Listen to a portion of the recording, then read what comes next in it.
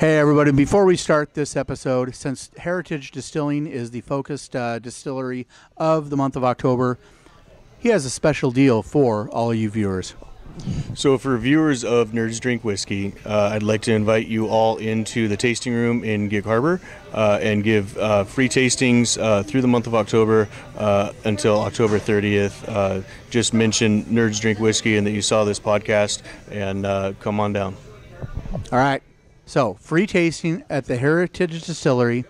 All you have to do is mention Nerds Drink Whiskey, but the deal expires October 30th. Don't come in there on Halloween night.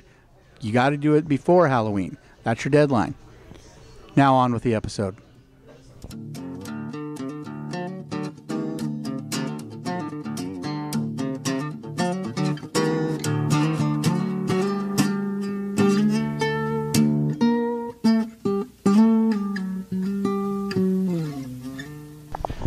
Hey everybody, Nerds Drink Whiskey. We're still down at Pints and Quarts, as we always are on the last Saturday of every month. If you want to come down, they do a monthly whiskey tasting this month. Their featured whiskey is Heritage Distilling, so all the whiskeys of Heritage Distilling.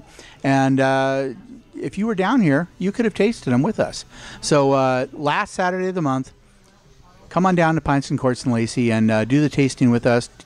Be here for the filming. We have a small audience here, but you know, we like a larger audience. So, anyways, this time we're revisiting the BSB.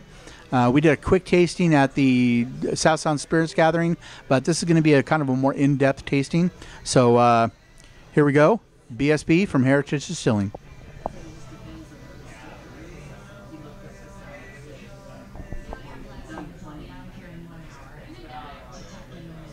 That's exactly the way I remember it. Liquid candy. This is totally a dessert whiskey. And speaking of flavored whiskeys, which is next week's episode, this is definitely a really good... This is, if you're going to do flavored whiskeys, this is the way to do it right, I think. I don't know. What's your thoughts? So this one here is actually the batch number 12, and then it's added with a...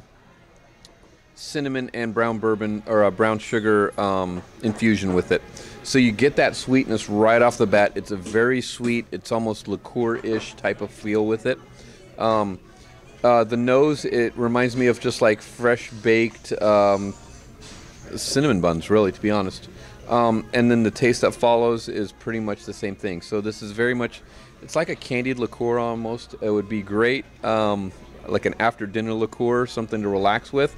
I can imagine pouring this over vanilla ice cream and just enjoying it like that. Very good. Yeah. Cool. So I think this is a thumbs up for BSB, but keep in mind that it's not a typical bourbon, not something we usually review.